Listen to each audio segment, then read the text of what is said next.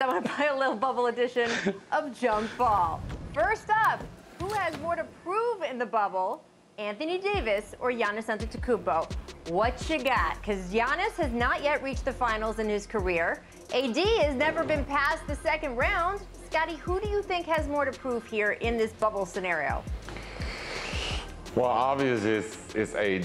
Giannis has an MVP, on pace to get his second MVP, but not only that, he was able to make it to the Eastern Conference Finals last year. And for me, I think it's AD. I mean, I think we all realize that LeBron James had played for the last 20 years pretty much, and that he's not going to be the guy that's going to be carrying this Los Angeles Lakers team. So if the Lakers are going to go anywhere this season, I think offensively, the weight has to be on AD. I think defensively, he has to be the anchor for them on that end as well. I know they got guys like JaVale McGee who can control the paint, but I expect them to have to play more of a small ball with AD playing as a big. But I think this is important for AD to really break out this season and show that he's one of the better players Scotty, in the game. I think LeBron would love it if that were true, if it were really deemed to be on AD's shoulders one way or another. But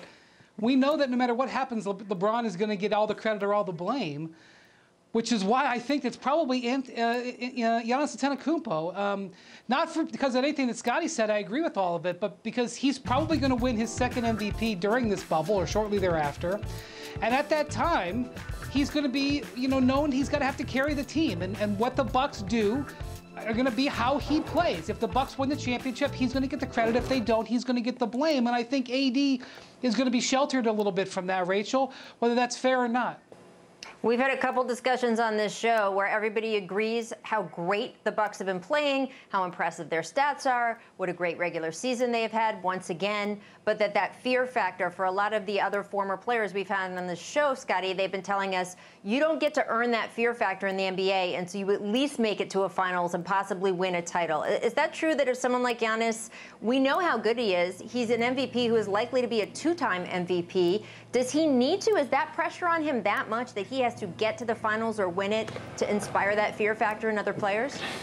Well, for me, I don't think they're ready from a team standpoint. I think Giannis has definitely been climbing the ladder, getting better. Obviously, he's on pace to win his second MVP.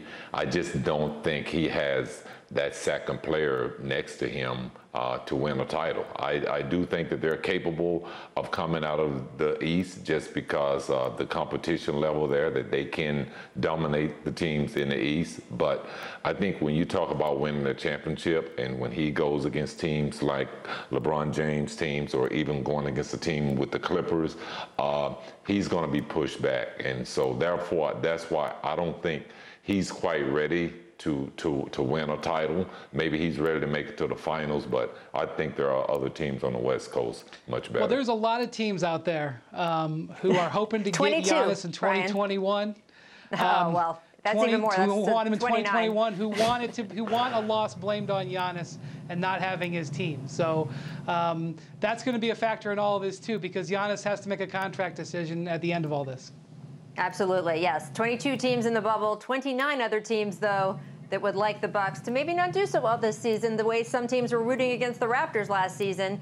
Raptors showed them they could still win a title, and the Clippers still ended up getting Kawhi. So we will see what happens there. All right, next up in the jump ball, who is closer to a title, Rockets or Celtics? I love this question. The Celtics, a strong young team sitting at the third seed in the East. The Rockets have gone all in on small ball, micro ball around Russ and Harden. They sit at 6th in the West, but that's 6th place by just like a half of a game margin. They could end up in 3rd place by the time the seeding games are done here down in Orlando. Brian, who do you think is closer to a title? Boy, back in the old days when we could all sit at a table together, this could get pretty heated because this is a strong opinion question. I think it's the Celtics, but I'm going to wiggle on a technicality because the Celtics are in the East, and they wouldn't have to beat the Lakers and the Clippers to probably get to the finals. Although I have to say, I'm worried about Kemba Walker. They acknowledge that his knee is bothering him. They need Kemba playing well. Plus, Gordon Hayward has said he's going to leave the bubble when his wife gives birth. And so you already know you're going to be down a player at a key moment. So I'm saying the Celtics, but I could be swayed. What do you think, Scottie? Brian, I'm gonna pretty much piggyback off of what Brian said. I think that the Celtics definitely would have a better opportunity of winning over the Houston Rockets. They've just not shown the progress and the growth over the years. I know James Harden has been an MVP candidate for the past 3 or 4 years, but the body of work that he's put in to bring his team up just hasn't stayed afloat. They've failed below a lot, even from having Chris Paul to now having Russell Westbrook. I thought they were a better team with Chris Paul, which we all felt like getting an MVP like Westbrook that would take them to another level. So I definitely feel like the Boston Celtics is in their pedigree, and as Brian said, the East is a little bit weaker. So they could come out the East and run into a team out on the West who could suffer an injury, and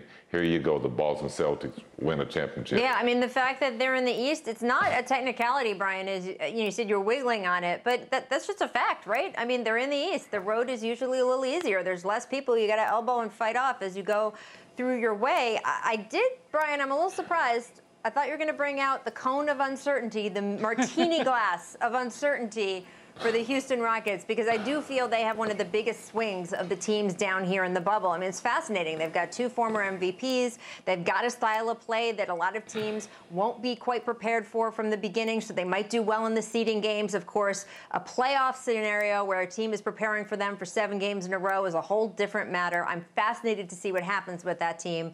I'm just not sure I would bet on them to get to the NBA Finals. Thanks for watching ESPN on YouTube. For live streaming sports and premium content, subscribe to ESPN+.